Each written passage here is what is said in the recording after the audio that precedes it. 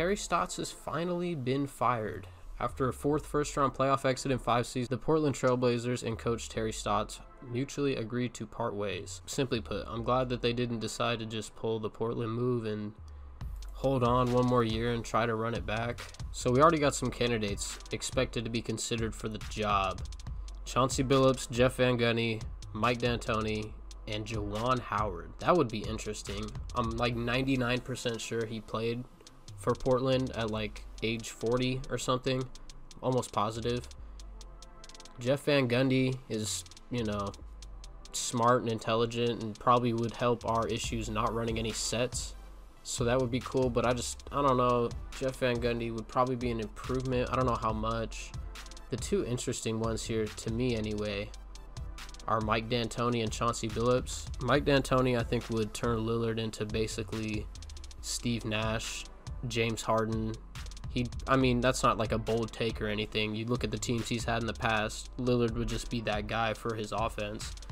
We've also seen his offense not work in the playoffs plenty of times with just as good as superstar caliber players as Lillard.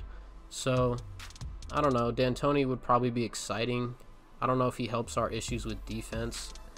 Chauncey Billups, I think, though, would be a really, maybe more risky because he's not as proven, but I think that that would be a coach hire that right, a big if that were to work out, we'd be like, that was the first step in us getting Portland a ring in Damian Lillard's prime. Signing Chauncey Billups when maybe there were some more proven candidates out there, but we went for that because we think maybe he can provide some defense for us. Maybe he can provide some new offensive sets that we haven't been running nearly enough of in the past. I also saw this tweet by Chris Haynes that said Lillard's going to have major input on the next head coach. I think this is very important and necessary. I'm very glad that Portland didn't go the route of, well, you're just, you know, a player for us and that's nothing else. You're just one of the 15 guys. Your input doesn't matter to anybody else, because that's what's going to lead him to go, well, you know what? If that's the case, we fire the coach that I have liked and you guys aren't going to let me have input, trade me to the Knicks or to the Lakers or some shit like that. But we're going to give him input. That's very great, at least reported by Chris Haynes. I don't know, you know, who he's going to think is going to help the offense and the defense, more importantly, the most. According to those candidates, I don't know what he's going to think. I also saw Jason Kidd's name out there. He's from Oakland, I'm pretty sure.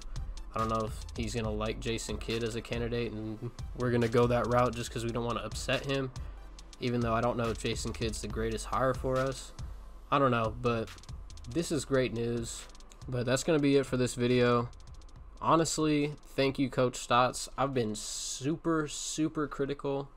I know this, but the things that you have done, you definitely helped develop what, in my opinion, is the best player in this franchise history. You definitely gave him the confidence.